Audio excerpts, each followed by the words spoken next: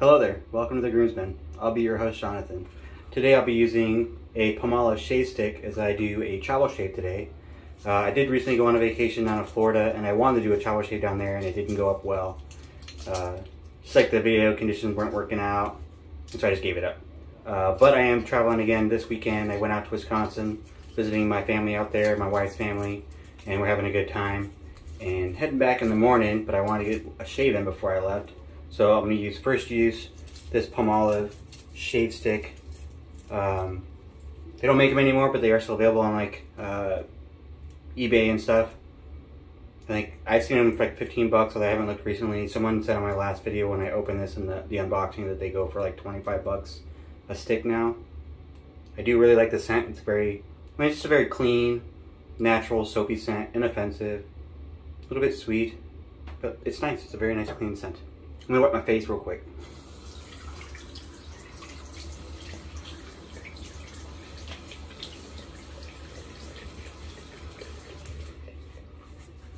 So if this video goes long, I apologize now. Obviously I'm using a shave stick, so I'm gonna have to face lather. Usually I have my lather built up in a bowl lather already, and since we're doing the shave stick, I'm gonna do a face lather, which will actually take up some of the time. I suppose I could edit and just skip through the face lathering. Maybe I'll try and do like the speed up process. Or maybe not. Maybe I'm just going to talk through the whole thing, which is probably what I'm going to do. I'm just going to talk through the whole thing. So if you've never used a shave stick before, I mean, it's a shave soap. It's nothing cosmic. You're just trying to scrape off some of that soap using your whiskers onto your face. As far as how much you need, I don't know. I've used 1 or 2 shave sticks. Maybe just one. I used the Cremo had a shave stick. I'll try and get this wet a little bit, see if that helps.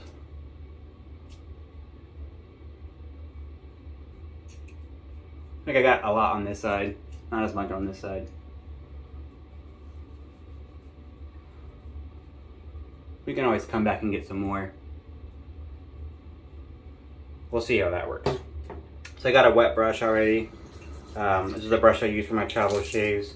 It's a AP Shave Co. Just a plain white handle, pretty inexpensive, with a Maggards SHD knot. I actually got this on Facebook Marketplace for a killer deal. But in any case, the knot is probably the more expensive part. I think the handle costs $10 or $15. But we'll try this out.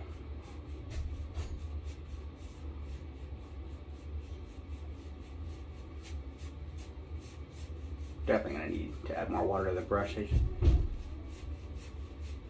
normally shake out most of the water out of my brush when I'm doing a bowl lather to start out with.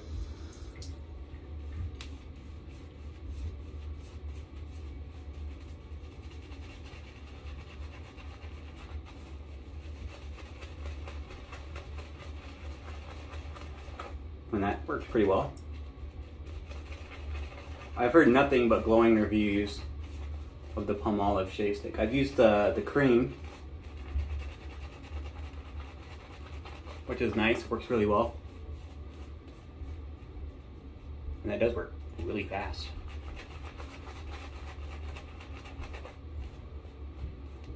Compared to the only shave stick I've used, which is that Cremo, I like this a lot better.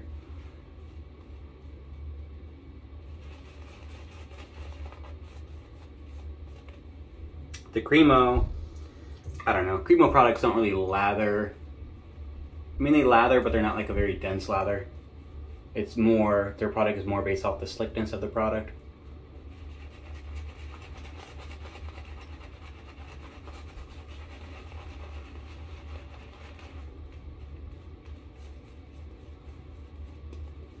That did not take anywhere near as long as I thought it would.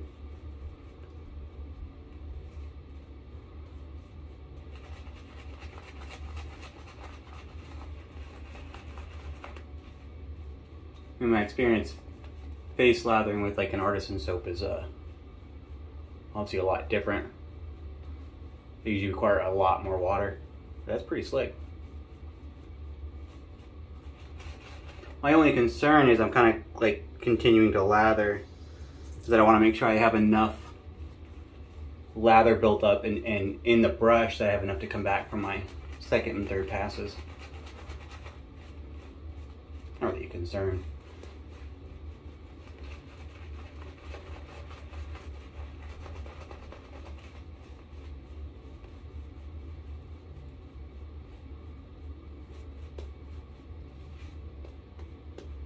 All right, we'll leave it there.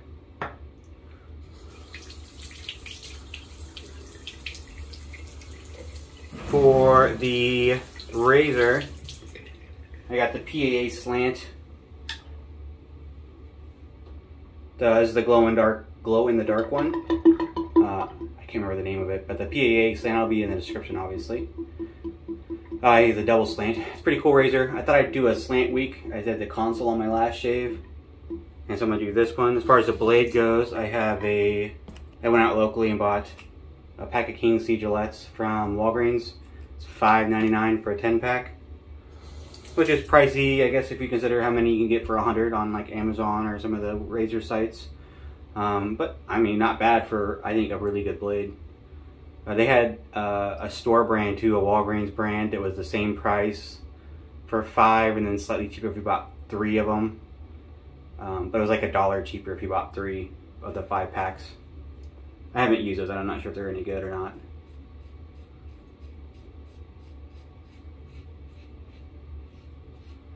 I think I might do a slant week.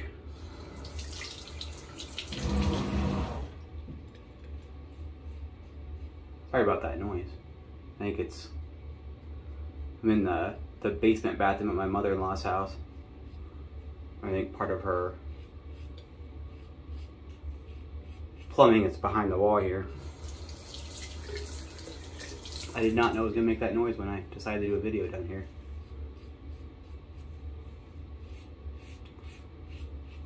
It's a pretty easy to use razor. I've used it a few times, although not recently. Being as lightweight as it is, you want to make sure that you're careful with the pressure, because it'd be easy to push down and definitely cut yourself or give yourself razor burn. Also, it's over shaving because it's so light.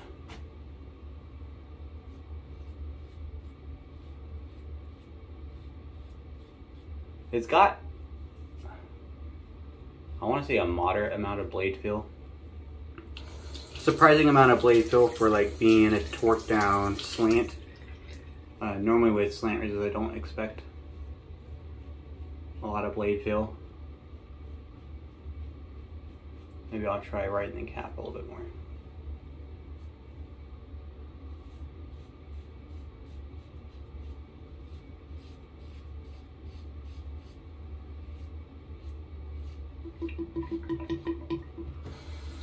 That smoothed it out a little bit, right in the cap a little bit more, but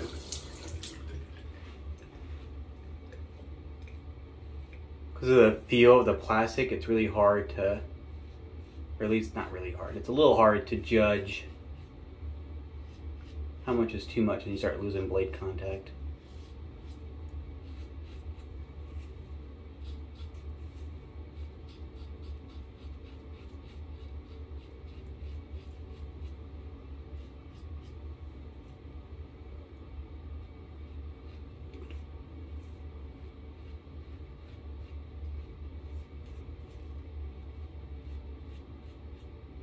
Pretty happy with this Palmolive though.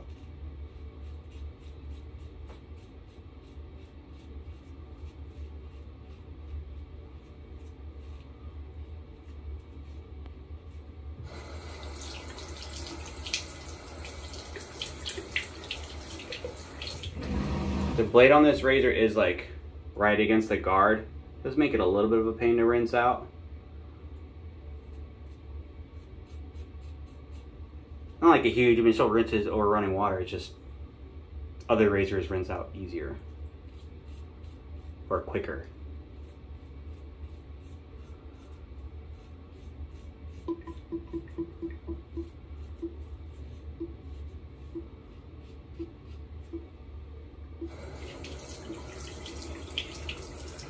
All right, be right back.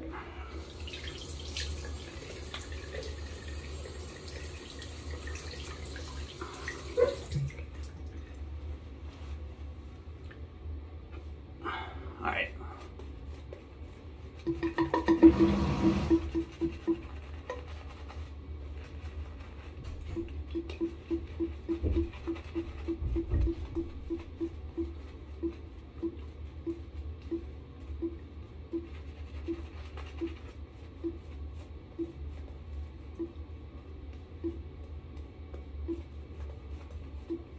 So it's a little bit thinner on this second pass.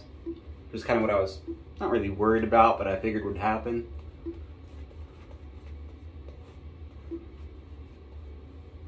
But I'm pretty sure it'll be fine. It's so light. Like the handle's hollow too. It's like super light. It's got a standard threading, so you could put a standard handle on there for one of your other razors if you wanted to. I haven't tried that.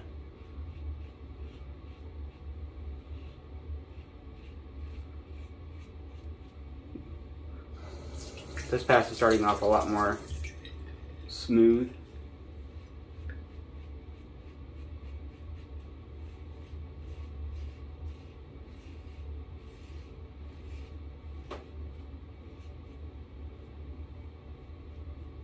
I might sneeze here in a second. I can feel one coming on.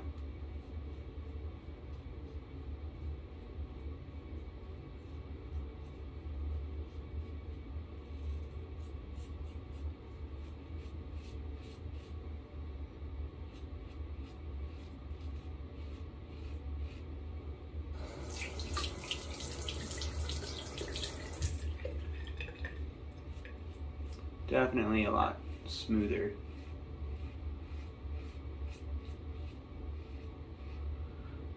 I do like the King C Gillette blades I was talking about earlier. They can be, I mean, kind of expensive compared to, you know, how much it costs to buy a sleeve of 100. But they're pretty widely available now. Most Walgreens, CVS, I've seen them at Target, Walmart. They're pretty widely available now. Which I think is a really good thing because it makes it really easy for traveling. Because it's hard to, if you're just going with the check bag, you can't bring blades with you. At least on the state side for TSA rules.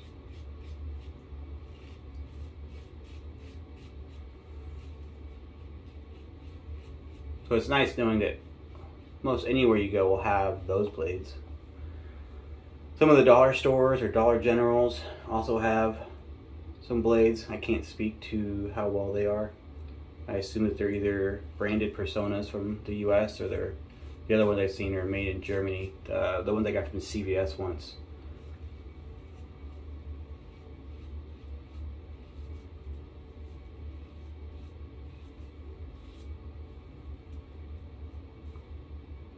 I nicked myself a little right there.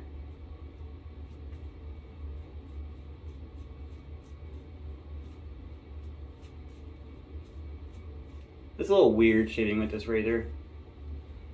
It's by far the lightest razor I've ever used. That all plastic.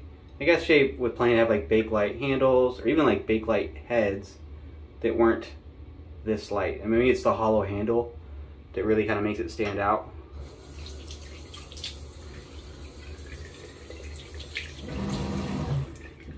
I wonder how different it would be if he made this razor in another metal or any metal instead of a. Let's see if I can rub some more of this soap on there.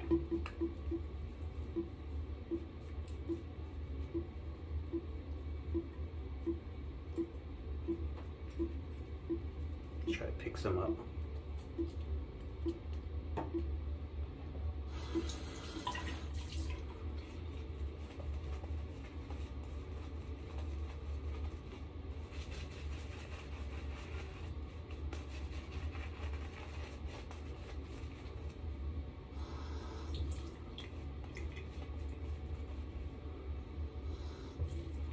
Putting a little water on the brush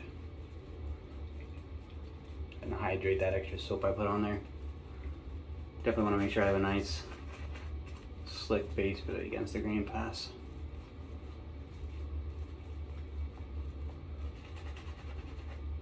not to like face lather too much right now. You get brush burn doing that. At least I do. Trying to like face lather on the third pass when your face is kind of already exfoliated from shaving.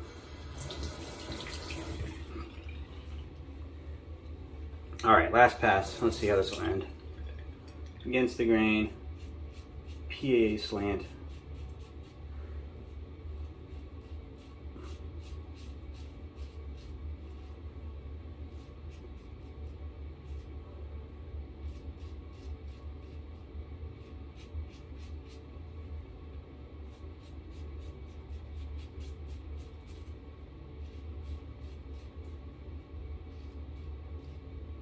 Look at that, a little bleeder right there.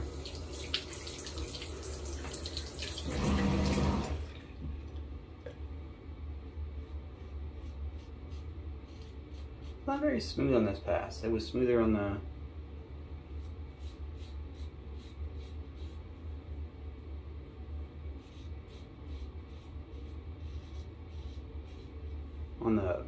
like with the grain or across the grain pass.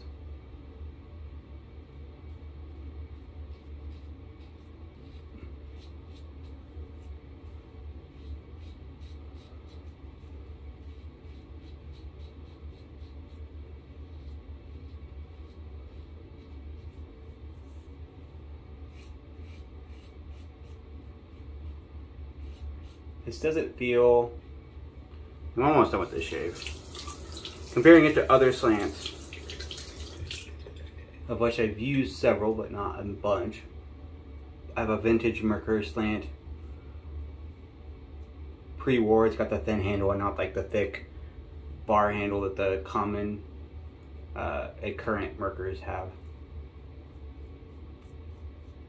And I've got a Parker semi-slant.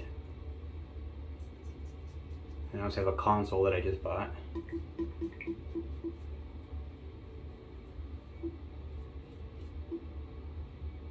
The Parker has a little bit of blade feel. It's definitely an interesting razor that it's semi-slant. I don't think this one has as much blade feel as the Parker, but for some reason, like, got a nick there, and the one over here, this one over there. I don't know why I'm bleeding this much.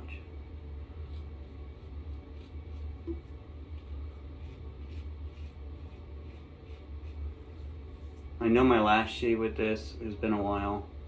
I don't remember if I bled this much or not. I know it didn't like, I don't have like super fond memories of it. Like mostly the only thing I really remember is that it was okay, but not great. Bleeding again, huh?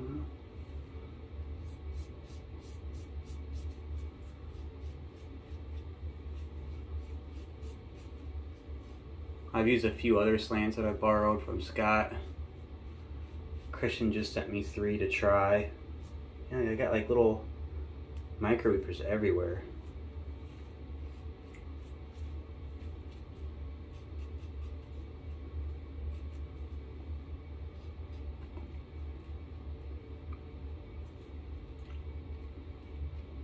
I'm just gonna go with the grain right here. It already like had a bleeder there once, and I don't want to irritate it.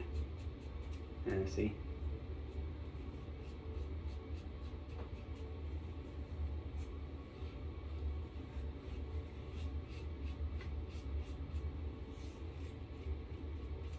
Well, not that great of a shave. Stand by 1 second. No, we're just gonna leave it. I'm not gonna run this and try to like force a good shave out of it or switch one. Like, look at that. I might have got. That's not a good shave. It just wasn't. It's not particularly close. 3 passes. I didn't really do a lot of touch-ups, but I'm afraid to at this point. So, I mean, there's still some spots that I might get if I did a pickup pass, but I mean, that's pretty. It wasn't that great. It wasn't that smooth. There's a lot of roughness for it, for whatever reason. And I tried riding the cap. I tried riding the bar. For whatever reason, the across the grain was pretty smooth, but with and against were not that great. I don't know if it's a weight thing. Maybe I just gotta like figure out I'm gonna add a little bit more pressure. Definitely not gonna overshave. I'm just gonna let this one go. Yeah, that's unfortunate. I'm gonna do a quick cold water rinse. All right, I'm back. Thanks for sticking with me. Cold water rinse seemed to clear up or close up most of those little weepers I had. It wasn't that great of a shave, like I said, right before I did the cold water rinse. There's definitely still some stubble left when I'm rubbing it against my neck. It might not be the razor. Alibis. This is a new soap. I haven't used this soap before, so I mean it felt slick enough, although it wasn't as thick as it could have been. But maybe that played a factor. That second, third pass, it was a little bit thinner than the first pass, so that might have played a factor as well. I did, you know, that face lathering, which I don't normally do. That might have played a factor in how my face is feeling right now. Maybe I got a little brush burn, and that kind of led into getting more irritation. So it might not be the razor. In the spirit of honesty, there, I can't rule out those other things as being, you know, a causal factor for why the shave wasn't great. I'm still bleeding, just a little. We're gonna get some aftershave here. I got some PAA Star Jelly. This is Doppelganger Gray, which is a Ventus dupe or homage. The reason I like these for travel, I mean, I guess you couldn't bring it into a check bag if you're flying on a plane that has alcohol in it. I'm pretty sure it's too big, but it's got a screw down lid, so you can, if you're taking a carry-on, it works pretty well. All right, checked bag. Versus like a bottle of liquid aftershave too, which has a tendency to leak. This one having that screw down lid would prevent that. I see a lot of people questioning on this on the websites and the Facebook groups recently about, you know, what is Star Jelly? Is it a balm? Is it an aftershave? Is it a hybrid? And I will say, you know, everyone has a lot of people have very strong feelings on what it's classified as, but I'll say that Douglas, you know, PAA officially says it is an aftershave. That's what it was made for. That's the way it's marketed. And it's a Star Jelly aftershave. So the difference that people get hung up on is the jelly kind of texture, which is kind of like a balm. It's just a different kind of alcohol. Instead of a liquid alcohol, he has it so it's more of a gel, which I think helps make it so it's not so messy. You're not pouring, you know, aftershave all over your counters. Slip between your fingers, but it's still an aftershave. It's got alcohol in it. It can't be a balm. It's got alcohol. It does have other stuff in there. Glycerin, the different types of ethanol, glycol. It's a bunch of stuff I can't pronounce. Prickly pear oil. I mean, I don't know why some people call this a balm other than the consistency. I think that hangs them up. There's nothing really in there that qualifies or that would make me want to think of it as a balm. Other than maybe the texture. But I like it as a really nice aftershave. This is slightly mentholated. I do have a balm. I got this one at Walgreens when I got the blades, a Duke Cannon ice cold balm, alcohol free. They do make travel sizes of these, so you could take it on a carry-on if you're traveling via plane. As far as over-the-counter balms, I don't know that you can beat this one in my experience. I've been using Duke Cannon for a couple years, and I really like their balm. It's a really nice level of menthol. It has a nice scent to it, but it's very light, and it doesn't stick around. It's not meant to, but it's nice when you're applying it to your face if you don't have anything else on there. And if you are applying fragrance, it doesn't stick around, so it won't clash. A bit of menthol, shea butter, some other stuff in there. What we got? Menthol to cool, shea butter to hydrate, baobab oil, tamanu oil, I don't know how to pronounce that one, tea tree leaf, fragrance, obviously shea butter, glycerin, good stuff in here. It's a really nice balm. Nice consistency, it's not greasy, goes on well. The menthol cooling is really nice. It's not like a lot of menthol, but it definitely gives a nice cooling sensation without going overboard. But that was a shave. Wasn't the best shave I ever had, but it was a shave. Hopefully next shave will be better. I'll be back home, have my normal kit going.